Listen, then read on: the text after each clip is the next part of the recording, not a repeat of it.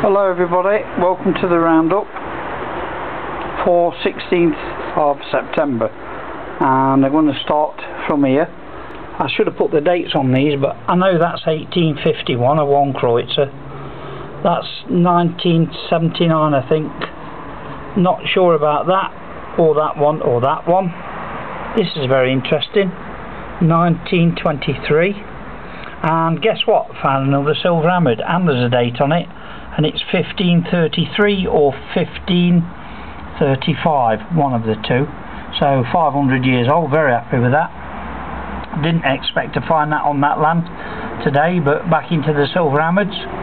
So, and then I found something else silver. This is part of a ring. Look, you can see it's part of a ring, or half of one. And it's definitely silver, that is.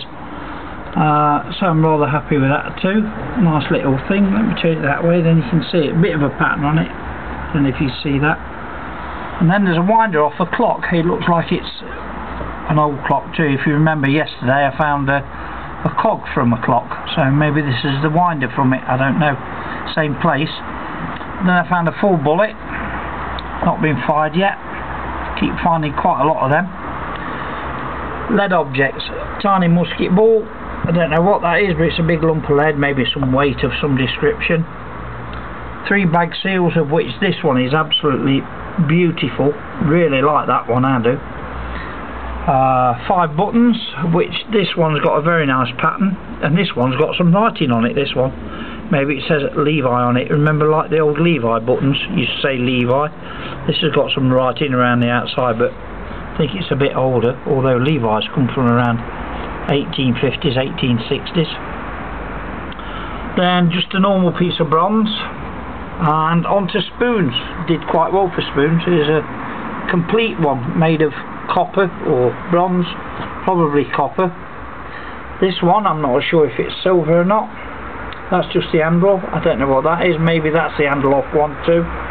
And look at this one, really decorative. This one, really quite big. Look at the size of the top of that spoon. That's come from somewhere fancy. Maybe that's silver. I don't know. Not far from where I'm detecting is a big castle that used to belong to Prince Eugen, named after the or the famous ship was named after the Prince Eugen, which was World War II. And then again I'm finding your stuff, Jed, your compulsory iron ring, so I'll send that one with the other one to you. So that's it. I will take some still photos. It's no good me trying to show you any detail on any of these coins because this camera is just not good enough, but the still photos are a lot better. So I'll take a few stills and you can see what's what. So happy hunting everybody. I hope you have as much success as me. I'm very happy that I'm back into the silver hammereds again.